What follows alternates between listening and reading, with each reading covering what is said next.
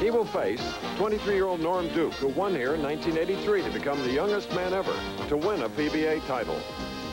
The winner will take on Dave Ferraro, who won his first PBA title last year. In second place, Mats Karlsson of Sweden. He won the Greater Los Angeles Open back in January. And our tournament leader from Tacoma, Washington, Brian Voss, who is also looking for his second title of 1987. That's our field for the Miller Lite Open on the Professional Bowlers Tour. Yes, ladies and gentlemen, we return to the Buckeye Lanes in North Olmsted, Ohio, a suburb of Cleveland. And believe me, Lake Erie is sparkling today with a spring sun here in northern Ohio, second to none.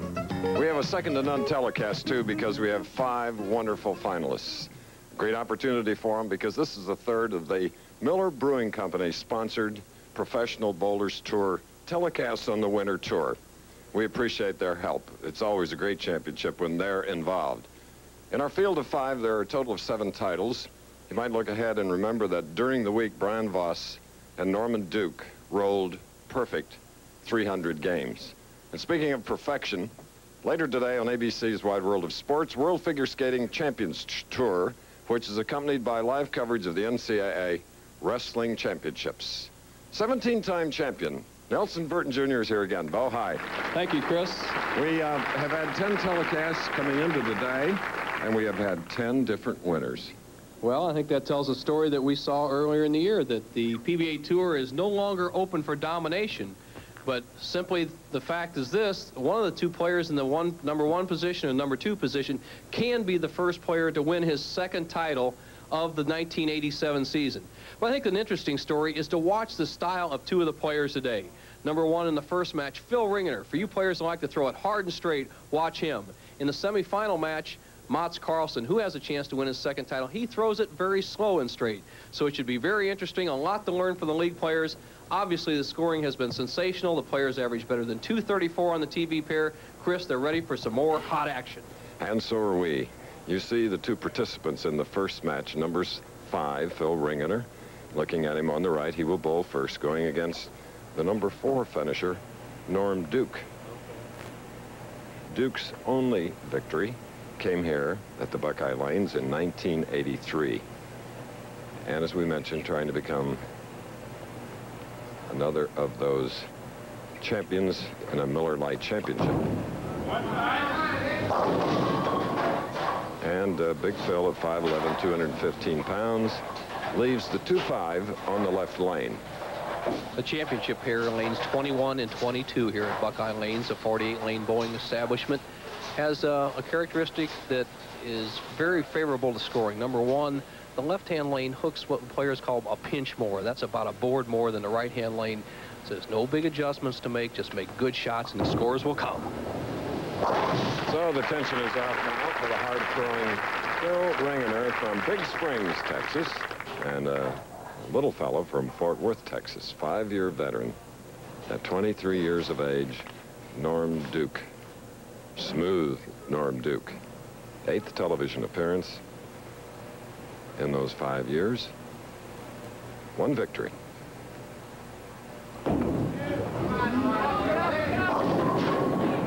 Leaving the 2-pin on the right lane. Duke playing the right-hand lane, extreme outside line. As you see the profile of Norm Duke, 5-step delivery. He used to be a 7-step delivery to get enough momentum in that 125-pound frame, the high backswing. Tremendous knee bend, that right knee down low to the ground, then a good bend with the left knee, pretty close to the foul line with that foot.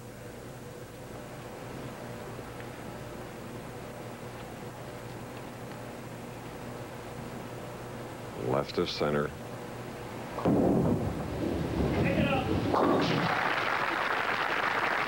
got low. One of the 2-pin. And we're all even after 1 frame in our very first match. And bringing you up to date, reminding you that Dave Ferraro of Kingston, New York, will meet the winner of this game. Then Mats Karlsson of Gothenburg, Sweden, to be followed in the final match against the tournament leader, Brian Voss of Tacoma, Washington. You may, as you hear Norm Duke roll the ball down the lane, hear a clicking sound. His ball has a high track. That means it rolls up near the thumb and finger holes, and every once in a while you'll hear it ticking or clipping the thumb holes as it goes down the lane.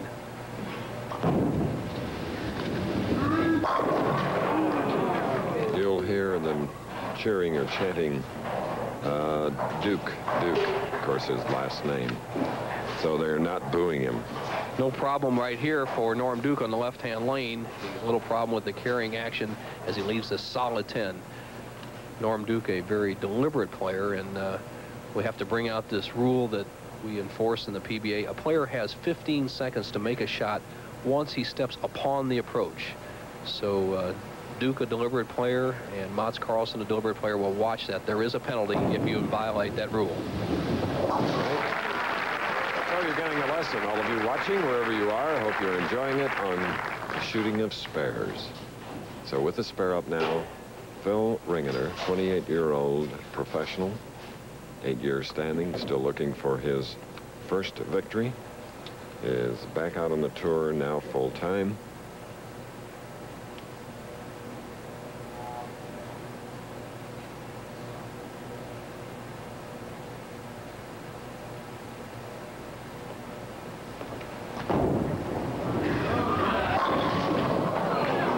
To 10.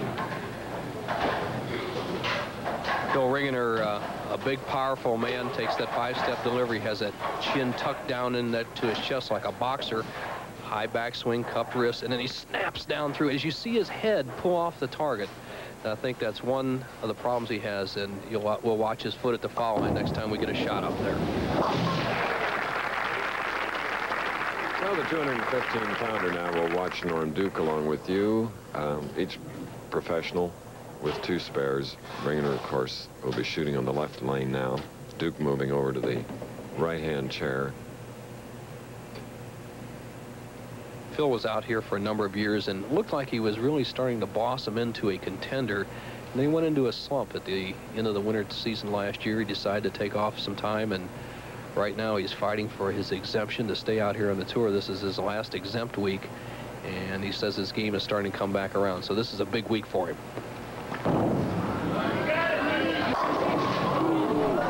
Phil's best finish here in the Cleveland area was 27th in 1981. Well, we see the solid 10. Here's the 6-pin right over here on the right-hand part of your screen. Watch as the 6-pin just goes flying right around the 10-pin. Phil has had some high finishes, 5th in Austin in 85, 5th at the AC Dalco in 83. 3 spares for Ringener. Norm Duke now up. Well, who's going to get the first strike today, Chris? Well, this is not what we expected. I'll tell you what. They see a 190 game, huh? Or 2. Well, every once in a while, but I think that the players found a lane condition as you look at the fingertip grip of Norm Duke. He just sticks the fingers down into the first knuckle, stretches that hand out, balances it in the palm. The players are getting a much slicker lane condition they've seen all week. You know, there's such irony. Here's a man that took last week off, Norm Duke, came to Cleveland to practice and still battling for that first X. You're right, Chris. As you see the pin fall, watch, he has a 2-4-5 standing at one point, and then the head pin comes back off the sideboard and eliminates the 4, 7, and the 5 pin, leaving an easy spare. But Chris, when he practiced during the week, I'm not sure that he saw a lane condition quite this slick, and he hasn't quite adjusted his speed or his bowling equipment to that lane condition yet. What an impressive week, because he had a perfect 300 game and then 3 279s. But right now, like his opponent, 3 consecutive spares. Norm, of course, the young man to win, the youngest man ever to win a PBA title, did it right here as he defeated some great opponents such as Earl Anthony, working on his thumb hole, put a piece of tape in there, puts a little rosin in there to get a good solid feel. Chris, he has really blossomed into a top player. He needs to get a little winning confidence, and then I think he's going to be out here for a long, long time. This will be the first strike of the match. Watch this right here. All right, He wasn't happy with it, and he released it at the line, leaving the 3-6 on the left lane. Now the problem with Norm here, he has the line on this lane. He left a 10-pin up here on the left on that lane, and this he just pulls the ball or helps it up to the pocket. You still must let the ball roll on a slick lane condition. Leaves himself a kind of a tough spirit. The 3-6. All right, nearing the halfway point of our first match. 2-pin lead by Phil Ringener. Phil Ringener, 28 years old, Big Springs, Texas, leads by 2 pins. 3 spares, now shooting in the 4th frame as we look at Jill, Phil's wife.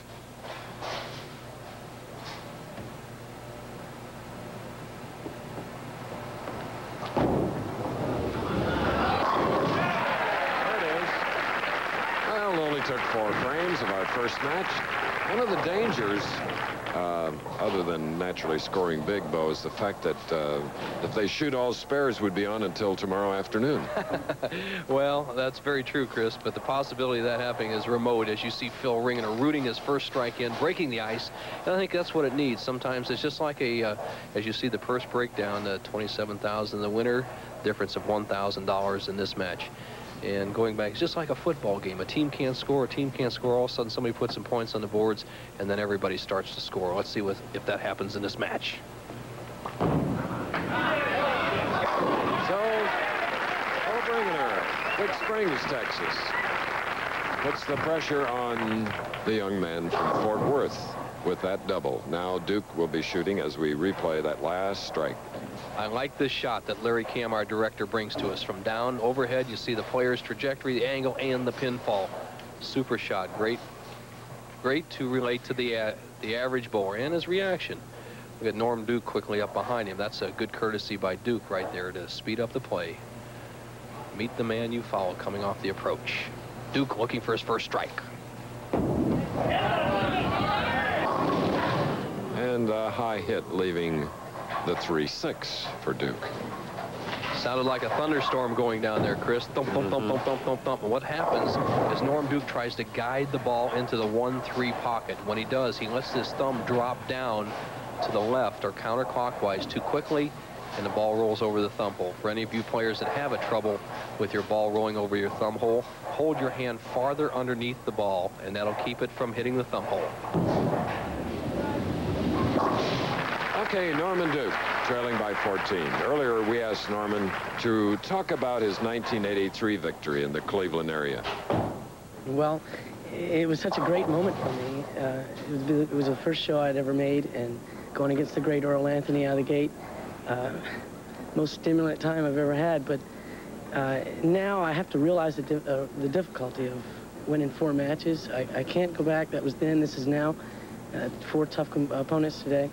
I just have to play my own game, keep calm, and work hard. In addition to Anthony, he beat Steve Cook, Steve Westberg, and Tom Milton.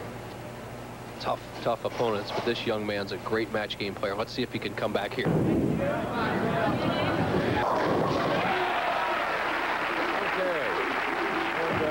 And he mentioned Earl Anthony. He bowled in the Miller Lite, and he finished 65th. Here we see the pinfall of Norm Duke. He sends the head pin to the sideboard, knocks out the 4-5-7. And to follow up, Chris, Earl Anthony obviously out of retirement. And I think next week at the PBA National Championship at Toledo Imperial Lanes is going to be a pivotal tournament for Earl. He's always done well there. He's won the tournament 3 times. And I'm sure that he'll judge how well he's coming back by his performance there. Now here's Ringener, 14-pin lead. Wanted that 10 to jump out to a 24-pin lead. 22 left-handers started in the field of 160, and only 2 moved into the top 24.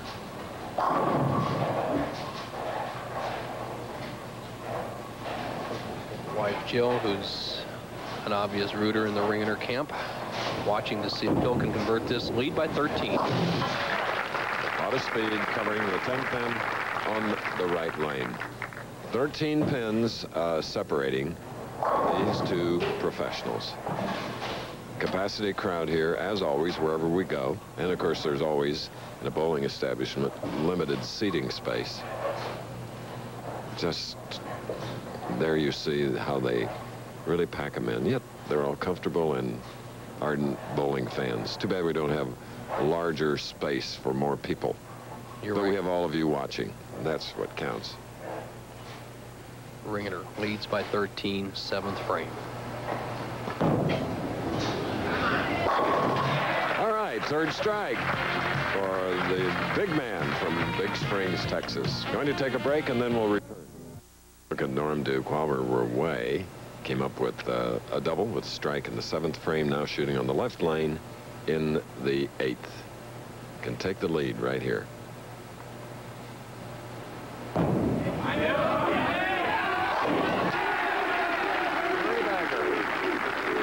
that's the crowd chanting for Norm Duke. Duke takes that ball inside, then realigns his shoulder, has a good knee bend.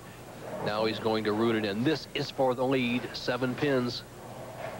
8th frame, he likes it. He has the pressure on Ringener, but Ringener can retake the lead with a strike here in the 8th. He has a strike up in the 7th.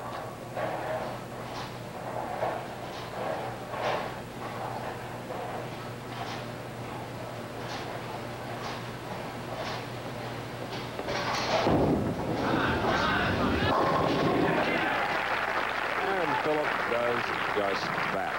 You probably wonder, and we keep repeating this, why we bowl through. Well, it's because we're running behind our allotted time schedule with 9 spares in this first match. No doubt about that shot. Ringener, he likes it. Get it in that light zone or that swish zone. Boom. Drive that 5 over into the 4-7. He has a 3-pin lead, can extend back to his original lead of 13 pins. Chris, he must have great concentration the way he snaps his head through right at that last moment to keep his eyes on a target. This is a big shot. Let's see if he can stay down with it.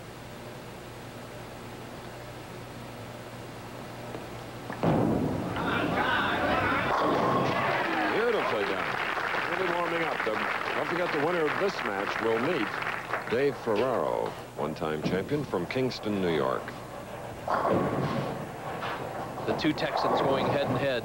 I'm sure they've met each other many a time in the PBA regional program and probably other local tournaments, so they know each other's style. I know Norm Duke, he doesn't give up or back down to anyone. Phil Ringener proving his mettle as he has strung together 3 strikes here in the 7th, 8th, and 9th frames. Duke, though, in a must situation, trailing by 13, has 3 strikes working.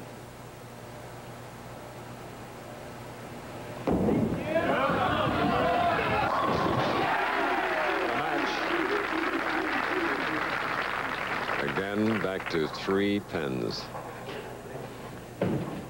You get a great relationship of how the pins are being driven down as you see the ball drive through the 1, 3, 5, and 9. There's the 6 pin over in the right-hand part of the screen, just tapping out the 10. That keeps Duke in the match. And once again, Chris, as we've had so many times in the last 3 weeks, a match going right to the very last frame. It's up for grabs for the man who could perform in the 10th. This man winning in 83 here, Malacosta, the defending champion, finished 52nd this week. Now, the only person to win 2 in the Cleveland area. Duke for the lead. Oh,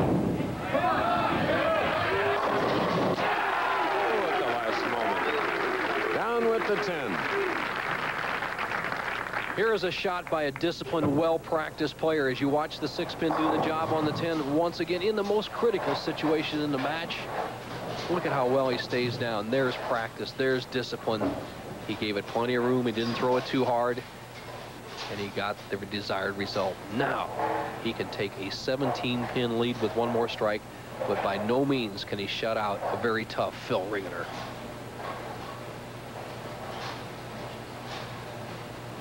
Looking away, Ringener.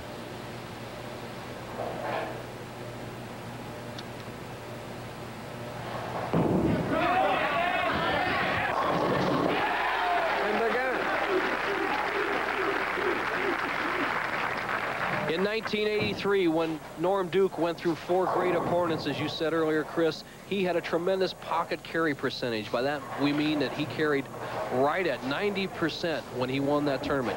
Come on, he's saying, come on, ball, hook, hook, hook, turn over. I like it. I got the 10-pin. I have a 17-pin lead. Going back to 1983, he carried 90% of his pocket hits. So far today, he's carried 6 out of 7, so he's got it going.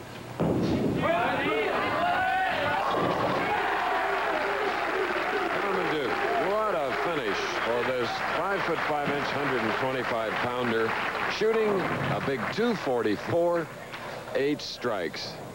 And it didn't seem that way when he put together 5 spares in a row. Now, Phil Ringener must strike on the next 2 balls.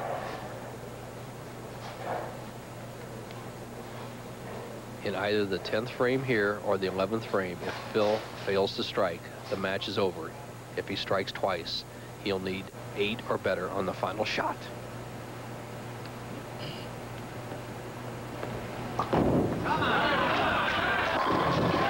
There's one.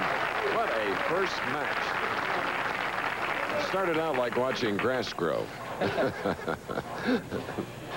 Great match play competition. This is not exhibition bowling. This is not medal play. This is match play, and both players have arisen to the occasion after a slow start. Chris, you've seen it many times in a boxing match where they feel each other out in the early going. Now it's the closing rounds. Ringener must strike on this ball.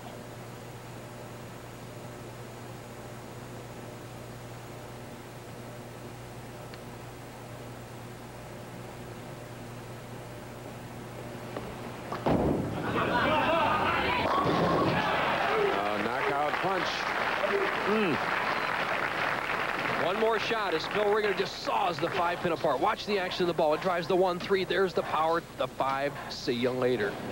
Now Ringener must get 8 pins or better to win the match and go on to meet Dave Ferraro, another hard-throwing right-hander. 7 pins is a tie. 6 is a loser. All right. Using most all of the approach on the right lane. Norman Duke looking away. Oh,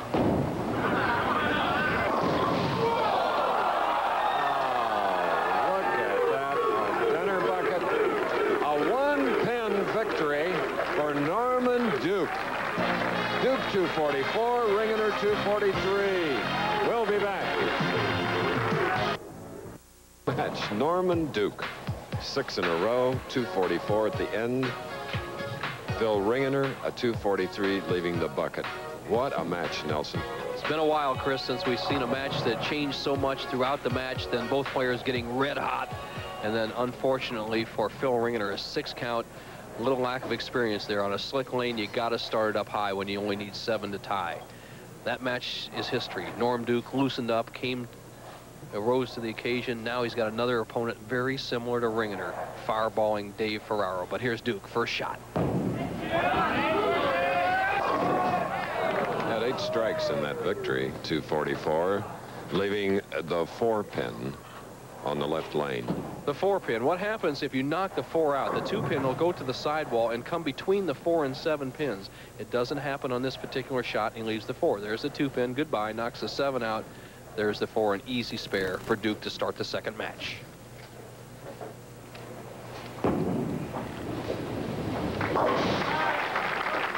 So as he started the first match with a spare, in fact, 5 in a row.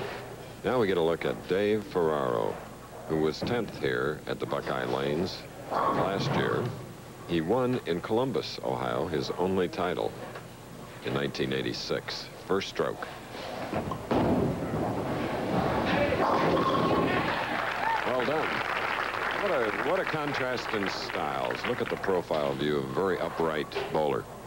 You're right, Chris, but he gets all that leverage by standing upright, a long swing. Dave is a speedball bowler, not a very high backswing, but he makes it very long by standing upright and a good uplift with the ball as he goes through the shot. A little stiff-legged at the line, but he gets the job done. He has a great relaxed, or what I call loosey-goosey arm swing. This man never tightens up, has great pin carry. Like that. All right, the man who crossed this championship pair twice, averaging 246. Here's the hit. What a great break. Watch the action of the 6-pin as it just love taps the 10. There it lays down in the channel. Boom. Those pins know if a player's relaxed and has something on the ball. All right, Duke. He came to life. The one thing he has to guard against in this match is getting too slow with the bowling ball. He was rolling 16 and 17 miles an hour last match. He can't get any slower. Oh, the line on the right lane for Duke, perfect. Shooting on the left, third frame with that striker course working. By rounds, where he stood. After the first 18 games, which is the round 3, he was in 6th place. He closed in the last round very strongly, finishing in 4th. Right now, he's shooting for the number 3 position if he can defeat Dave Ferraro. Now let's see if Duke uses a little more speed on this left-hand lane to avoid the high hit and keep the string going. Well done.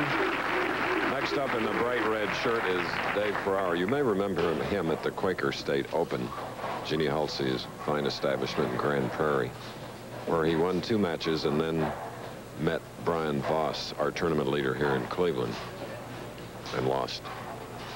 Duke's shot absolutely perfect on the left lane. Ferraro has 2 strikes in a row. Leaving the 2-5.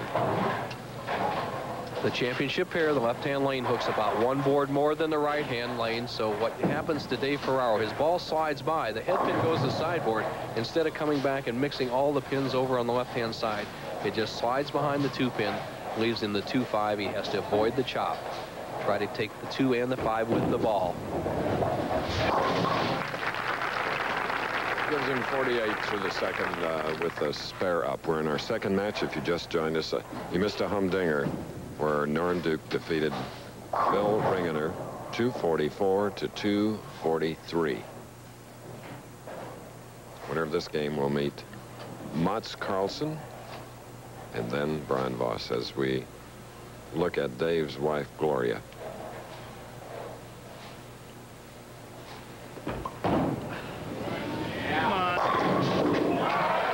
All right, striking the 4th frame for Dave Ferraro going against Norman Duke.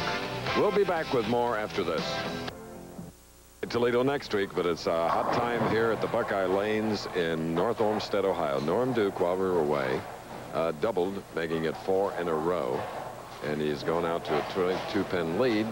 Ferraro can cut that by 10 with a strike up in the 4th, now shooting in the 5th.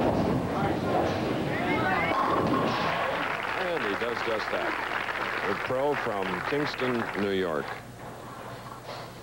There you'll see our 1987 average leaders. U.S. Open winner Del Ballard up there. Holman, who's failed to garner a title. Pete Weber hasn't won anything this year either. Houston, and there's Dave Ferraro, who's in this match today. 215, obviously an upgraded scoring over the previous years. We've shown you that before on ABC.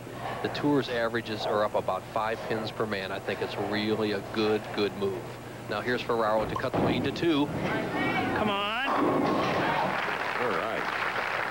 Tremendous competition here. And you'll hear Duke, Duke, Duke from the crowd. They're rooting for the lad from Fort Worth, Texas. Here's a great shot, Chris, to see how the player plays the line. Right down the first arrow, right in the pocket.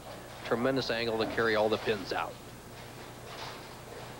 Duke with 4 in a row in his victory over Ringener, 244 to 243, 7 strikes.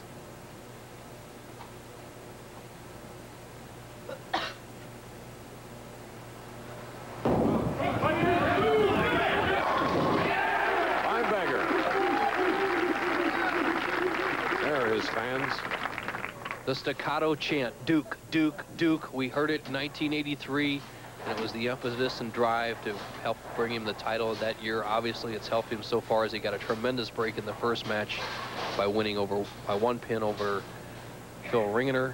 Here in this match, he's just bowling so well. And Chris, the way he's carrying that 10 pin out is just marvelous. That high tracking roll that you can hear going down the lane is doing the trick on the pins. Listen to the ball hit the thumb hole.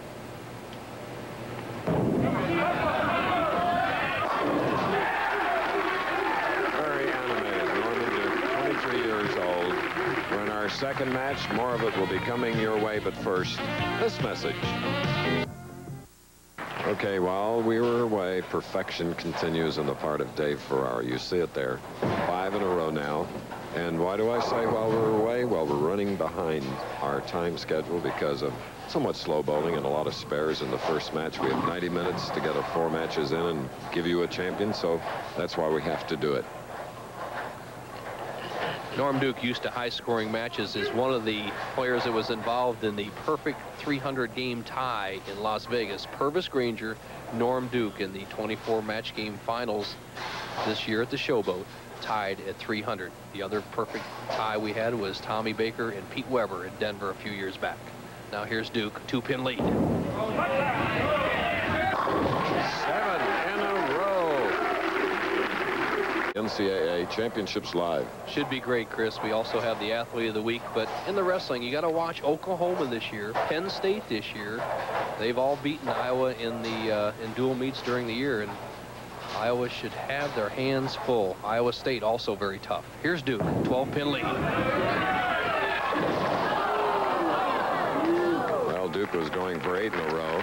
University of Iowa wrestling team going for 10 in a row, NCAA championships. The action of the 6-pin. Duke has had it working so well, driving it straight back into the 10-pin. Not to be on this particular shot. Not quite enough leverage on the pin. It slides right by the 10-pin, ends his streak of 7 strikes in a row here in the 9th frame. You would think with 7 in a row, he'd have the match well in hand. Not so. With this conversion, he would only lead in the match by 11 pins. Ferraro, a possible 278, his opponent. Blew it. That is something that a player should never do. He has so many strikes, he kind of forgot how to shoot spares. And here's what happened. He just opens the door for Dave Ferraro. Duke went from a potential 11-pin lead to a 1-pin deficit. Ferraro took the lead on the bench. Let's see if he jumps right on it in this shot. Come on! That he does. Like Duke, Ferraro going for his 2nd PBA title. Dave's been on the tour 8 years. Comes from a bowling family, a bowling establishment in Kingston, New York. Having a roof caved in during a Quaker State Open, and Bo, we're happy to report that Steve and his father Jack have reopened the establishment as of Thursday. Back in business, and so is Dave Ferraro in this match. He just told Norm Duke with that last shot, this is the Professional Bowlers Tour. You do not miss 10 pins. With this shot, he'll put Duke away. See you later. Amazing. Norm Duke out of the woodwork. You're right, Chris. Norm Duke, the best he can bowl is 257. Ferraro's already in the 260s. One slight mistake, Norm Duke, and see you later. Tremendous performance, but not enough today. Ferraro just needs a routine pin count of any type. Just a few pins on this ball, and he is the winner. That salts it away right there, Chris. What a performance, Dave Ferraro, after Duke's great performance in the first match, 244 to 243. And this was where Norm Duke left himself down. Now watch his footwork as to see if he slides or slips a little bit as he comes through. See him kind of get a little bit off balance. Too much angle. He starts way on the left side instead of around the 3rd arrow. The ball slides off. It's the difference in the match. All right, for the winner of 277. Now it's time for Nelson Burton's Tip of the Week. 3rd in a series on practice. Watch and listen.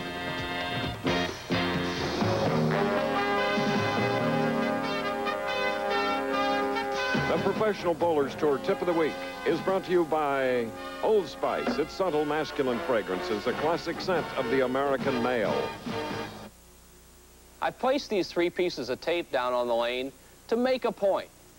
Over the years on the Pro Bowlers Tour, we have taught players how to adjust their strike line, and they do a pretty good job when they can play around the 2nd arrow as indicated by the red tape.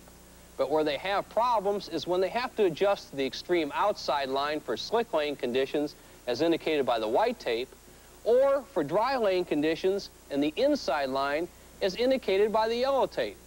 Today's bowling tip will show you how to familiarize yourself with that extreme outside line and that extreme inside line so you can feel comfortable in all the strike positions.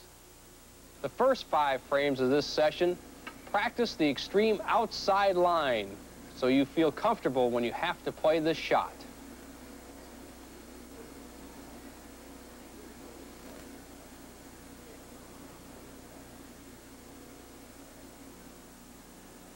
In the second half of your practice session, work on the extreme inside line because this is where most players have the biggest difficulty.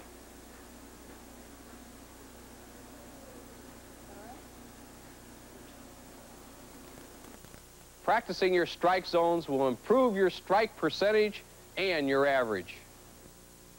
Completed to look at the scores. Duke 244 to Ringener's 243, and then Ferraro 10 strikes, 277 to Duke's 257. Karlsson against Ferraro next. Some of the numbers for the week. Field average, as usual, 160 players. The average game for all the players, 211. That's tremendous. 218 to make the top 24. Some of the other cashers in the top 53. Magic Gray. Palmer Falgren up there again. Johnny Petraglia. Walter Ray Williams Jr. had a chance to win $50,000.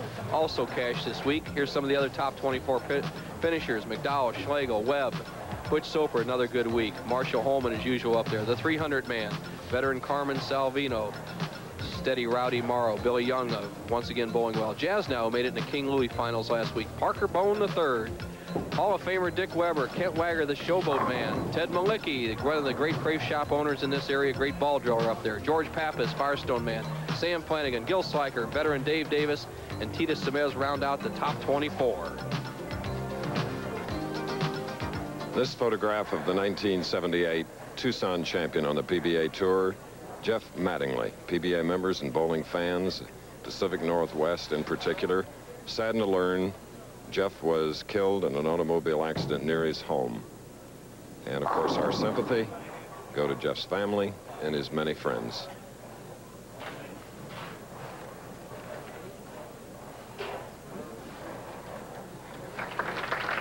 Capacity crowd here at the Buckeye Lanes for the Miller Lite Open. $27,000 to the winner today. And Mats Karlsson of Gothenburg, Sweden, moves in now. He finished second overall in the field of 160. He'll go against Red Hot Dave Ferraro, just shot at 277. Mats Karlsson, who won the Greater Los Angeles Open the day that Pete McCordick shot a perfect 300 game and picked up $100,000 from True Value. Mats, another one of the deliberate players. Obviously, he is very close to that 15-second PBA rule. And practicing off to the right along with our tournament leader, Brian Voss. Mats has come up with a strike. The action of the head pin. The head pin goes to the sideboard, takes out the 2, 4, 5, and 7. Watch this.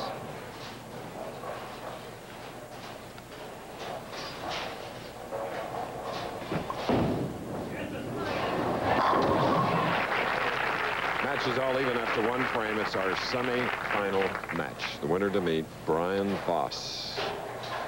Chris, the players so far today, even though we started slowly in that first match with Phil Ringener and Norm Duke with a bunch of spares, are now going at a record pace for a championship round.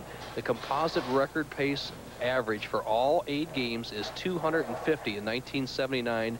The players so far are going at a 255 pace.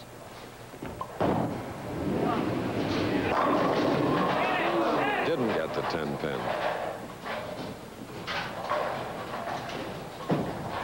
Let's see if Dave Ferraro learned anything on this 10 pin as he picks up his ball and shoots across lane. This is the same lane that Norm Duke missed the 10 pin on that allowed Ferraro to take the match in hand. So let's see what happens. Cross lane. No problem. Dave Ferraro, very, very quick bowler, contrasting with Mats Karlsson. Next week, the $260,000 PBA National Championship. Toledo Trust, big sponsor behind it. Then we go to the Fairlanes Open, Hyattsville, Maryland, to be followed by, we go to Atlantic City for the first time for the Atlantic City Open at the Showboat, new Showboat. Then the Greater Hartford Open, Windsor Locks, Connecticut. Going for a double.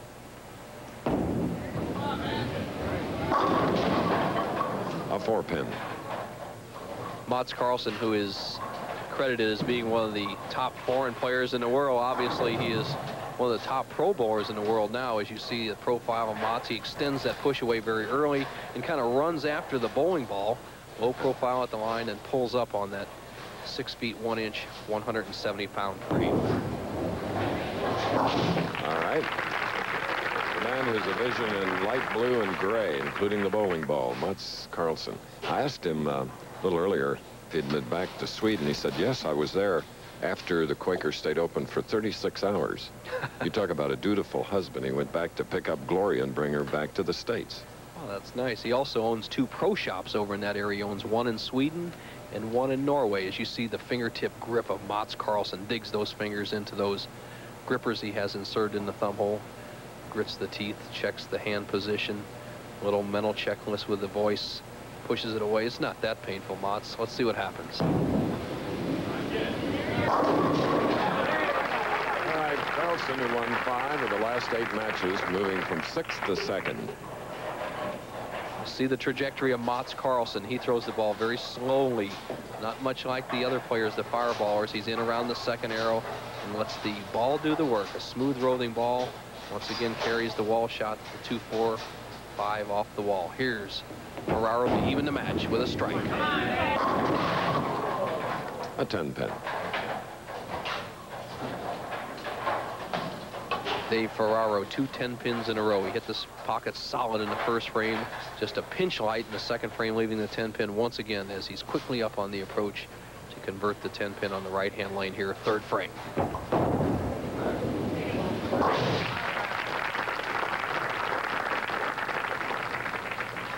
Here you see the money winners. McCordick with that $100,000 perfect game. Del Ballard won $100,000 in the U.S. Open. Pete Weber steady all year. Tom Milton was up there.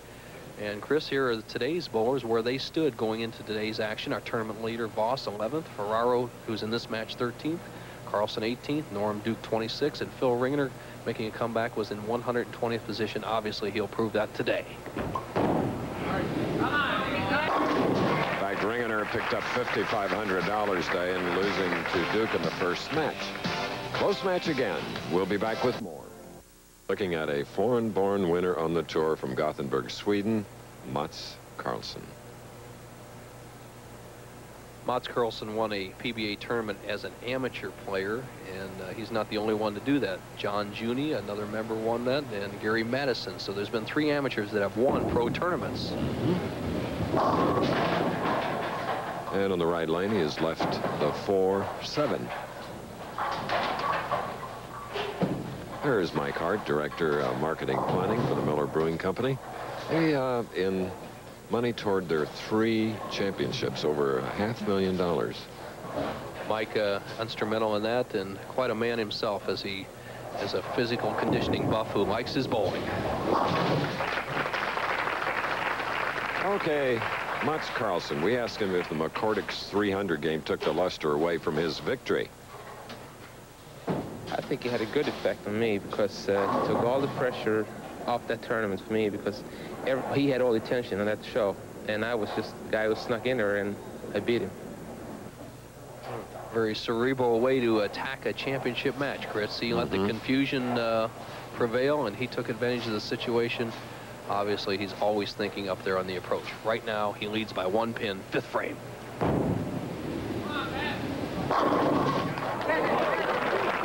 Beautiful. Tentative 8-pin, but perfect. Mats Karlsson, in the old style of, say, the Andy Vera Papas, twists that wrist behind his back, then relocates it right down at the bottom of the swing. Just has a straight lift through. Very simple, almost like an amateur bowler would roll, but he has it well under control. There's a double for Dave Ferraro. If you just joined us, we'll bring you up to date. Norman Duke won the first match over Philip Ringener, 2 Texans, 244 to 243. Then Dave Ferraro came back to eliminate Duke, 277 to 257. Winner of this match will meet our tournament leader, Brian Voss. Ferraro, 9-pin lead, 2 strikes up, can extend to 19, 6th frame.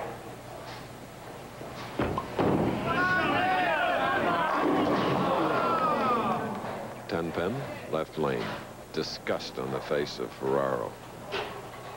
You have that. This looks like an apparent perfect hit. The ball drives through the 1-3. Doesn't deflect much. Drives the 5 and the 9 straight back. Not to be. Another solid 10 as we have another close match.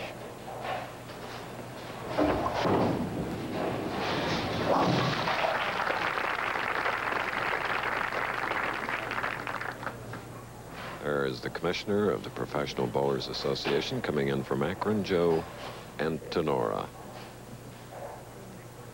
Akron only being about 30 miles south of Cleveland.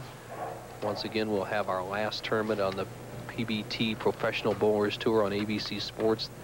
There, the Firestone Tournament of Champions, April 25th. Now here's Mats Karlsson with an attempt to take the lead. He trails by 8.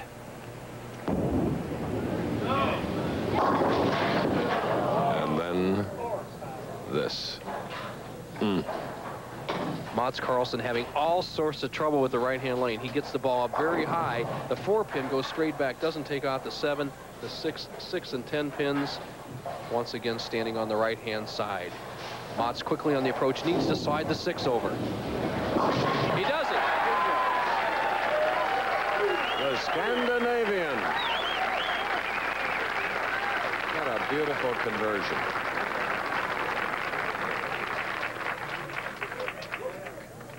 Mats, never a doubt, nicks the 7 pin from behind.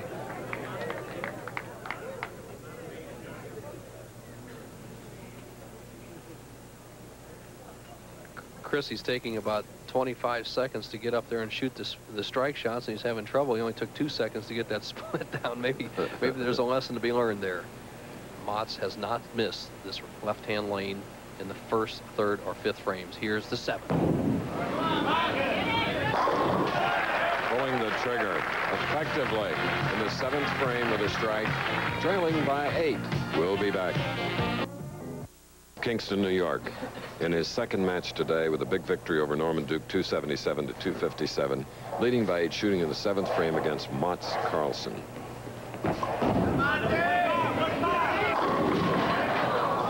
4 pin, a little high. Both players beginning to struggle a little bit as the lanes are what we say breaking down a little bit. As Gloria looks on, her husband already has 1 match in hand, leads this one by 7. When I say the lanes are breaking down a little bit, Annette Karlsson, who is traveling the country with her husband, also looking on. Okay. It's tomorrow on ABC Sports. Jack Nicklaus. Ferraro, 7 pin lead, 8th frame. Come on. Look at Dave Ferraro's game. Strike 1st frame, 10 pin, 10 pin, 2nd, 3rd frame. Strike 4th and 5th. Solid 10 in the 6th, 4 pin in the 7th. Another solid 10 here in the 8th frame, as nothing has gone exactly the way he designed it so far in the match, although he still leads by 6. Real stylist, Dave Ferraro. In the sport of bowling, you must adjust to the lane surface. And what the players have done is have to start to throw a ball quite a bit harder. As you see a clock in the right-hand part of your screen, obviously it's not an official clock, but Mats Karlsson has 15 seconds in which to at least initiate his approach to the foul line. He's going to be right at it. Look at that, right at the 15.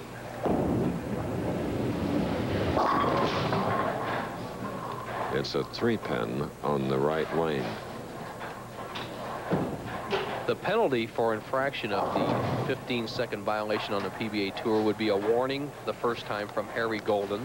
The 2nd time would be a monetary fine. The 3rd time, and so on and so forth, up until finally, as you look at Annette Karlsson realizing her husband's somewhat lost on how to play the lanes, finally, I guess they would obviously have the right to remove him if he had enough violations. Okay, here's Karlsson trailing by 6. Annette like Mats from Gothenburg, Sweden, also the home of former heavyweight champion of the world, Ingemar Johansson, who did not take that long to deliver a punch, I can assure you, because I did all his championship fights against Floyd Patterson, and he was thunder. Mats Karlsson, who using that purple ball on his strike ball and the gray ball on his spare balls. Once again, as you see the clock 15 seconds from the time you step on the approach. I think if you go any longer than that, Chris, your muscles will tighten up. You really won't make a good shot. Boy, he sure has that timed well.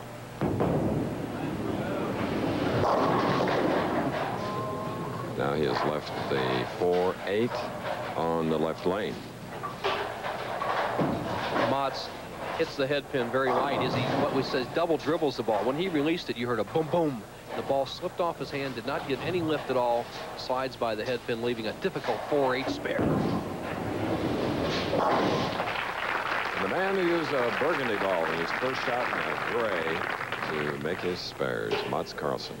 Now, Ferraro shooting in the ninth with the spare working, leading by 8 pins. Ferraro kind of regaining his thoughts. He's had every ball right around the pocket through 8 frames. He just leads by 8 pins. Contrast in time, 6 seconds for Ferraro. Contrast in results. What a foundation strike for Ferraro. Yes, Gloria liked it. Next week, PBA National Championship, the Toledo Trust Championship in Toledo. $260,000, Nelson. It's a big payday for the winner. That's for sure. At Mike Ducat's Imperial Lanes, one of the great championships, the second jewel in bowling's triple crown of major events. Our final telecast on ABC Sports with the Pro Bowlers Tour, the Firestone, the final event. Now here's Ferraro. He can salt away the match with a strike. Come on, ball. He talked to it.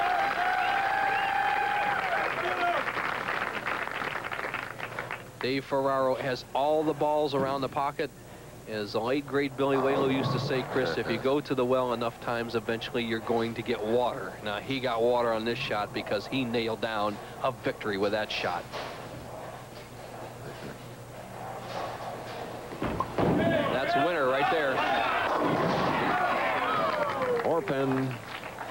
2:15 for Dave Ferraro. He has won his second match. Now has the right to meet the tournament leader, Brian Voss, for the $27 grand. The Professional Bowlers Tour will continue after this message and a word from our local stations.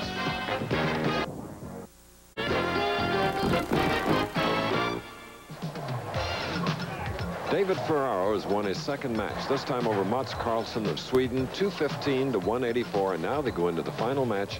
Brian Voss, a winner, the Quaker State Open, trying for his second title of the year. $27,000 to the winner of the Miller Lite Championship coming up. We often talk about the bowlers out here on tour that come from the college ranks. There you see 2. On the left, Jackie Sellers of Penn State University, and on the right, that is Rick Steelsmith of Wichita State University, being presented their Bowlers of the Year trophies by Elaine Hagan, chairman of the Bowling Writers Association Collegiate Committee. Making also inaugural scholarships award, though, as awarded by the Miller Brewing Company, $5,000 in scholarships to the Miller Lite Collegiate Man and Woman Bowlers of the Year. Wonderful project. No doubt, Chris. And once again, I'd like to tell people who are interested in college scholarships where to get a hold of it. Write the Young American Bowling Alliance, care of Barbara Peltz, P-E-L-T-Z, 5301 South 76th Street, Greendale, Wisconsin, zip 53129. As the crowd is starting to get into the act, the championship match, Chris, I think Dave Ferraro is going to be almost impossible to beat. He has the momentum and he's got the right shot, but Voss may have something to say about that.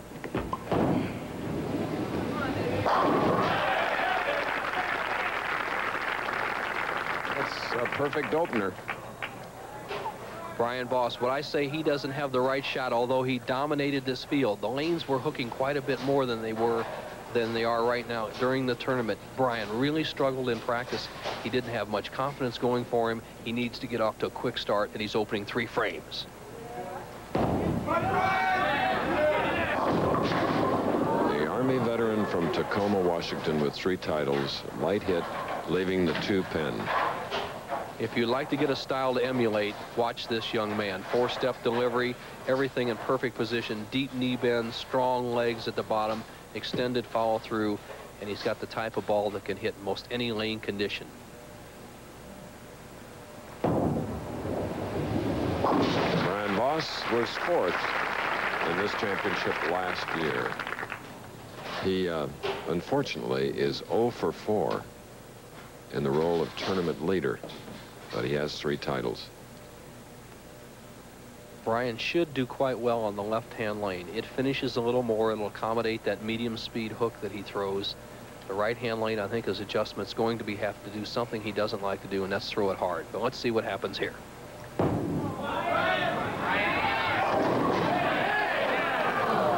And the 7-pin on the left lane. All right, pretty good shot to start the match.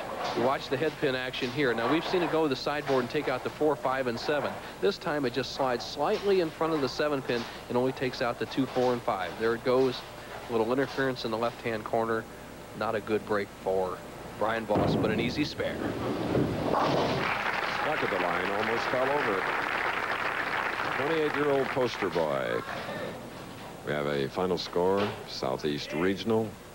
Georgetown being eliminated by Providence, 88-73. Providence has some good players, don't they, Chris? They do. Have one that left Indiana University, Delray Brooks, that moved to Providence and has helped that team.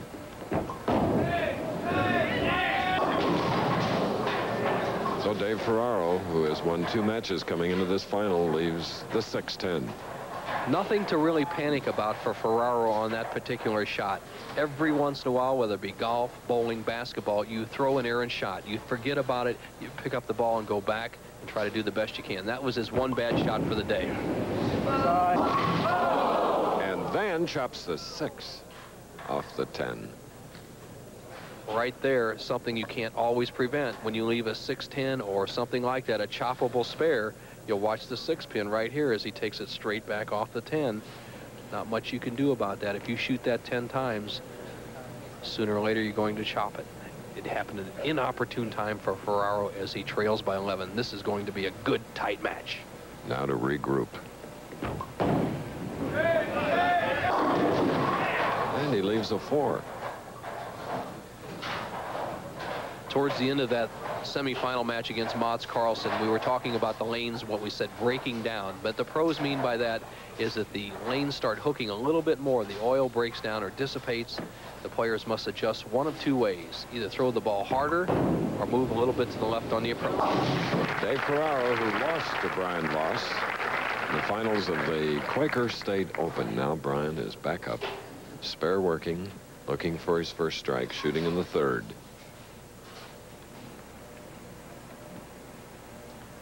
The grip of Brian Voss. Fingertip grip, extended index finger for balance. He kind of twitches that to get the feel. Then he's ready to go. And a high hit, leaving the 4, 6, 7. Exactly what we expected, Chris. He went light in the first ball, and here he goes up right through the middle of the pins. He's quickly up on the approaches. He'll just try to slam the 4-7 out and bounce one of those pins out into the 6-pin. He's going to have trouble on the right-hand lane. He has to make an adjustment. And that adjustment has to be speed. He can't move anywhere. He has to throw it hard. All right, now trailing by 3 in this championship match. Both professionals with open frames. Ferraro in the 2nd, chopping the 6 off the 10, and now Voss in the 3rd. Brian has made 2 tremendous improvements in the last couple years with his game. Number 1, he can throw it hard, and number 2, he's straightened out his arm swing. He used to have a little loop in his swing. It's perfectly straight now. Top player. And a 10-pin for the 28-year-old who's making his 7th television appearance in a 5-year career with 3 titles. You'll probably see a line a little bit more towards the center of the lane for Brian Voss than we've seen from the other players. See, he's right over the 2nd arrow. We saw Ringener Duke out around the 1st arrow. Not quite enough finish at the back end of the lane. Leaves a 10-pin with a conversion. He will trail by 3 pins. Okay. 3 pins separating these champions in the final match. Lanes in North Olmsted, Ohio. It's a pretty sunshiny day in this suburb of Cleveland, Ohio. From Kingston, New York, Dave Ferraro with 2 victories, leading by 3, shooting the 4th frame, spare up.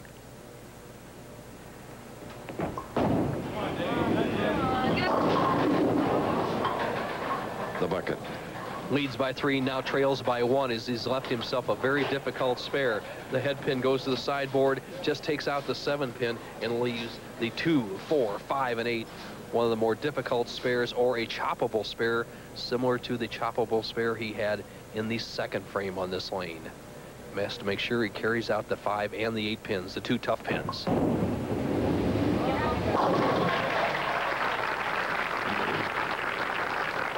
Okay, earlier we asked Dave Ferraro about some very special news. He gives it to us. Well, about 3 weeks ago, my wife and I received some special news that we were expecting our first child, and I do think that's going to give me a little more incentive here today. There's the mom-to-be. And the incentive that David has, obviously, will show up sooner or later, but right now he needs a little ball speed to get that ball to set in the pocket. And he leaves a 10-pin. Well, that's what David has to do. Right now, these lanes call for more ball speed. Under today's modern conditions, moving left is a secondary move. More ball speed is the easiest way to adjust to polyurethane bowling surfaces. David does it very well, so that's what he needs to do. Speaking of speed, a lot of speed and grace as Wide World of Sports will bring you the World Figure Skating Champions Tour, plus live coverage of the NCAA Wrestling Championships. Obviously, an adjustment for the spare shot as Dave Ferraro takes the center of the lane, drives the 10-pin straight back. But he has handed Brian Voss a 2-pin lead. Let's see if Brian can hit this lane. He has really struggled on the right-hand lane.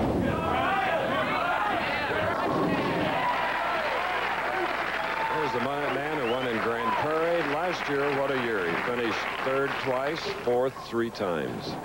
Ted Malicki, one of the great ball drillers of all time, a local talent up here, making a cameo appearance in the qualifying round, soon gave way to Voss in the qualifying. In the match play, Pete McCordick, a quick run. Voss once again regained the lead. 42 games in all.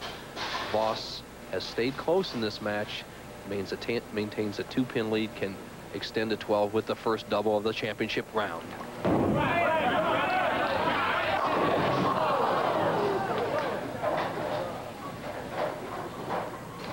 Though, you know, it was heartening to see this week as we look at the pin reaction. Solid 10. 4 Hall of Famers were in the top 24. Carmen Salvino 12th, Dick Weber 17th, George Pappas 20th, and Dave Davis 23rd, who had the misfortune of bowling against opponents who had 300s, including Brian Voss. The other was Parker Bohm III. Dennis Kucinich, celebrated former Cleveland mayor. You gained a little crowd reaction with that picture on the screen, Chris. Mm-hmm. And now here's Dave Ferraro. Pick up your ball speed, Dave. Do what you do best. Quit moving around. There you go. Come on, David. Okay, strike. 6th frame. Scoreboard tells the story. Ferraro struggling through the early part of the match. Voss got zeroed in the 5th frame. Ferraro was close in the 5th and finally struck here in the 6th. Seesawing back and forth. Once again, Ferraro can take the lead with another strike. Chris, the action will pick up right here. Ferraro will start throwing strikes. I'm sure he's made the adjustment. He knows that he needs ball speed to win this title.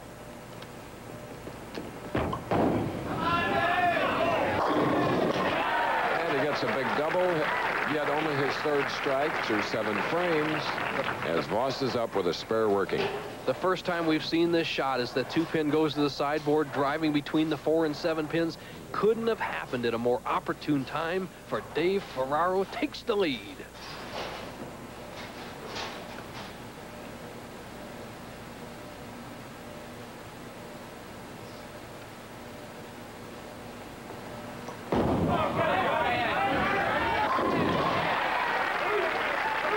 Seemed like it took forever to get there, but it was down and in.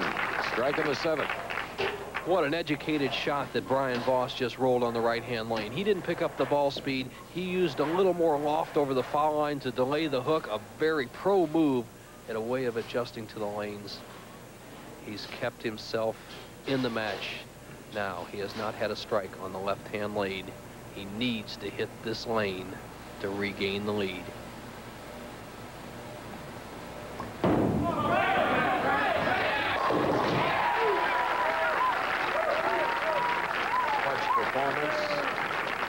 Tacoma's Brian Voss. Watch the loft. Watch the knee bend. He's good knee bend. Good lift. extends that ball about 3 feet over the foul line, and the result, perfect. Voss has the lead.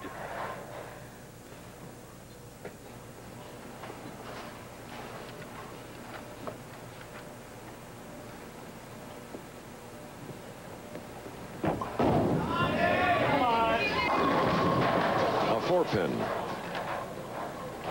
An unexpected 4-pin by Dave Ferraro. Normally when he throws the ball that hard, the ball is what we say just sets there in the pocket. Not to be, the ball just cuts a pinch high. David leaves a 4-pin, and now he will trail in the match by 3 pins with just 2 frames remaining. All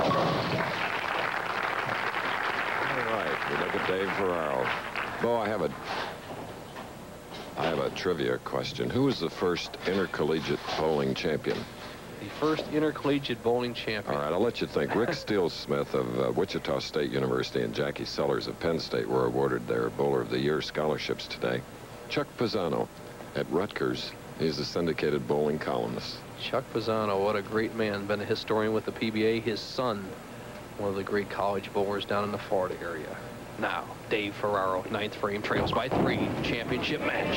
Carry. 27,000 to the winner, 14,000 for second. Ferraro going for his second title. This man, Brian Voss, for his 4th. Ferraro's best shot of the match. The eyes tell the story. Boy, did I throw that nice. All right. Now, Voss in a position to take the first commanding lead of the match with another strike, would lead by 13.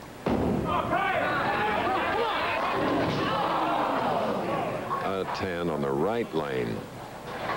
The tournament leader has won the last 3 weeks. I cannot remember a tournament leader going 4 weeks in a row, Chris. In recent years, Ferraro is now threatening to end that streak. Voss could have obviously put a good foothold on it with a strike here. The match is down to 2 pins. We have a potential tie.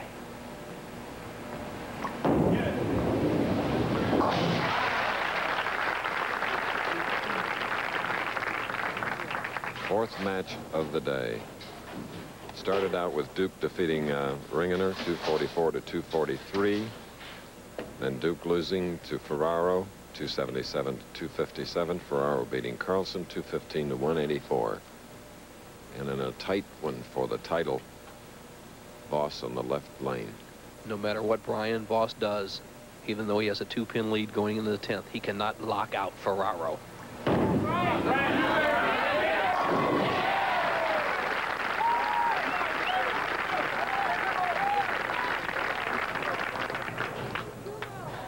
With that, pardon me, Chris, with that strike, he has forced Ferraro to get at least 1 strike to win the tournament.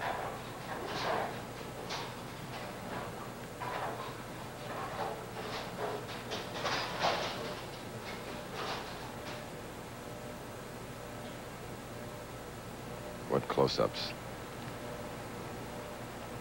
Voss leads by 2, can make it 12.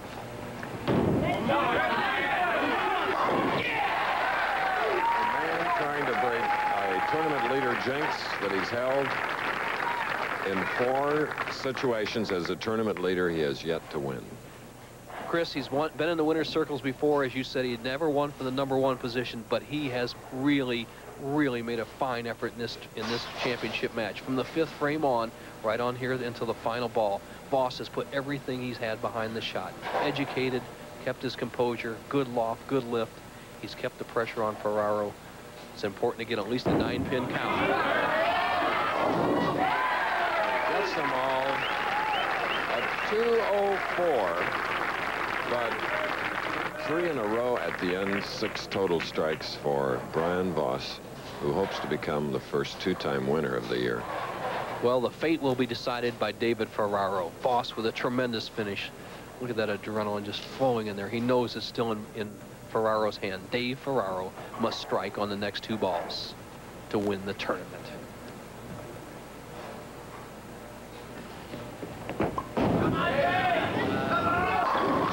There's one, and a very convincing one, Bo. No doubt about it, Chris. Very confident. Wait a minute.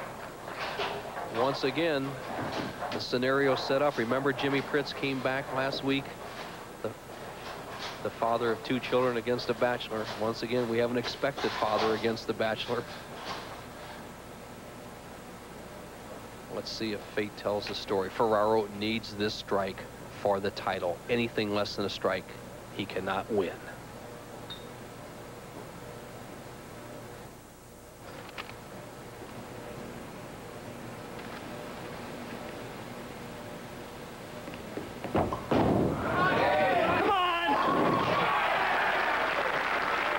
Performance.